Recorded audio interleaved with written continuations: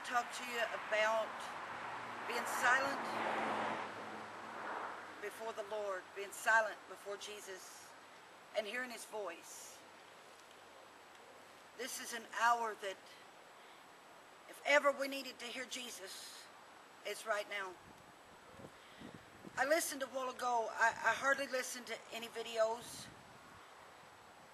because there's so much out there. But I seen a video of a brother. I'm pretty sure he's deaf because he does his messages in sign language. And he was talking about how that Jesus had told him to go to the sinners and take the message to the sinners and not the church. And you know, I told the folks the other night before I seen this video today that I saw the door closing, that I could feel that time is just about up, and the door is quickly shutting. You might say, well, you know, that's not your call. You're completely right on that, because I don't know how much longer that God is going to give people a chance. And which is the next preacher? And you know, I feel His presence right now.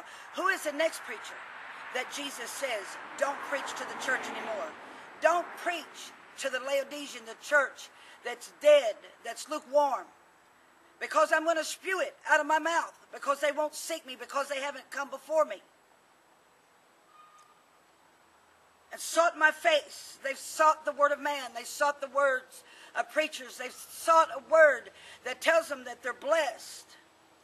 You know, we need to be silent before Jesus. We need to sit down. And the first thing we need to do is talk to Him and pray. And then we need to listen and be silent. Not go off on our thoughts, not go off to what we heard in the last service we sat in, or the last preacher said to us, but listen, watch, and pray, and listen for the voice of the Lord.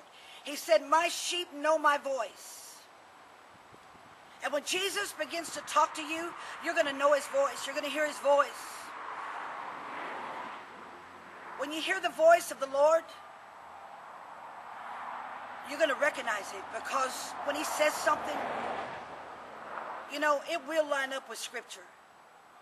If these people that's went and got them doctrines and ideas and all kinds of things that Jesus never said when He walked the earth, then they didn't hear the voice of Jesus to start with. We got to hear His voice. We got to know what He's saying to us in this hour. And we're never going to hear it if we don't be silent before Him. People's carrying on. You know, they're running to town. They're running through the stores. They're running to their amusement parks and places to find entertainment. And I seen this just a little bit ago. I saw how that they will get down on their knees for a little while, maybe 5 minutes or a few minutes, and they'll pray their prayer. Now I lay me down to sleep. I pray the Lord my soul to keep. Jesus, help me. And then they jump in bed and they don't stay before the Lord. They don't give the Lord that time. You know, we need to do more than pray, now I lay me down to sleep. We need to do more. You don't have to have a fancy prayer, but we need to have a sincere prayer. We need to have a prayer from our heart, something cried out to God from our heart. You know, it can even be silent sometimes. We can talk to the Lord Jesus in our hearts. And if you're talking sincerely, the first thing you know, you'll begin to pray. You may even pray in tongues or seek Him, and you'll begin to just pray in the Spirit of God. I was praying the other day, and the next thing I knew, tongues was just coming out of me. I've had that happen when I was laying in the bed as I began to talk to the Lord. It's time to hear the real voice of Jesus. People has heard many voices. They've heard the voice of the preachers. They've heard the voice of the choir. But it's time to hear the voice of the Lamb of God and what He's saying. Yes, as that man was saying, the door is shutting. And I believe that Jesus probably told him to take the message to sinners, to go out in the highways and the hedges and get those that have been rejected, get those that haven't been preached to every Sunday morning. Because no matter how much some of us try to warn, some of us try to tell people to hear from Jesus, they continue in their religious ways. They continue. Just listen to somebody tell them that any do will do. I'm going to read a scripture found in Revelations.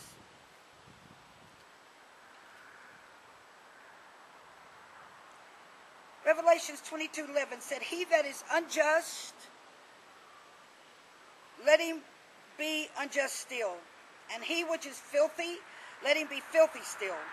And he that is righteous, let him be righteous still. And he that is holy, let him be holy still. And behold, I come quickly, and my reward is with me to give every man according as his work shall be." The reason that he was saying these things, let him that's filthy be filthy still. Let him that's unjust, let him be unjust still. Let him that's holy be holy still. There's coming a day, children of God, sinners, everyone that hears my voice today, there's coming a day that time is going to be no longer. That time, there's not going to be any time left for people to repent. And you know this cry that's been going out from the hearts of God's people to repent or perish, to repent, to cry out to God now. It's because he's coming quickly. There's going to be an hour that people that's unjust, they're going to be unjust still. If they're righteous, they're going to be righteous. It's going to be over. There's going to be no time to change. There might be a little bit of time to change. But there's such a hardness. People don't want to change. People don't want to hear the voice of God. They don't want to hear my voice. They don't want to hear a preacher telling them to repent and to listen and be silent before the Lord. Because people likes to be heard for much speaking. They like their voice to be heard. You know, even in the days when Jesus was walking the earth, he talked about the Pharisees and the scribes and how that, you know, they liked for their voice to be heard in the marketplaces. Today, people wants to be heard. People wants their voice to be heard. We need to listen and be silent before Jesus. You know, anymore, when people are listening to a preacher or a man of God, a woman of God, they don't like it. They won't finish it out. They won't let their flesh be corrected. They just flip it off. They say, I don't have to listen to this. People don't want no correction. They don't want to be obedient. They want to do whatever they want to do. But Jesus, he came to make a way. And right now, the only way that I can tell you to know that way, because you're not going to listen to me. So many of you in the church, you're not going to listen to me. Maybe you sinners are not going to listen to me. The way to hear the voice of Jesus is to pray and then be silent before him. Let him talk to you. He'll speak to you. He'll show you the way. He'll show you the narrow way that he laid. His voice is clear. If you're hearing anything's okay, and if all you're hearing is there's just nothing wrong with sinning a little bit every day, you better go back to where you prayed the first time. And listen for the voice of Jesus. Listen for the voice of Jesus, because I'm going to tell you something. Any way is not okay. We have to hear his way. We have to be silent before the Lord. You can't hear Jesus if you're listening to your own thoughts and your own ideas and your own opinions. You can't hear Jesus if you're in a garbage conversation with somebody. You can't hear Jesus when you're arguing. You know, I see people going on Facebook and arguing and carrying on and arguing back and forth. You can't hear Jesus like that. You have to hear Jesus sitting at his feet, coming before him humble, or being out like this, walk your yard, Somebody told me this week, I don't have a yard. I was telling them to come before Jesus. Somebody I'd never talked to before.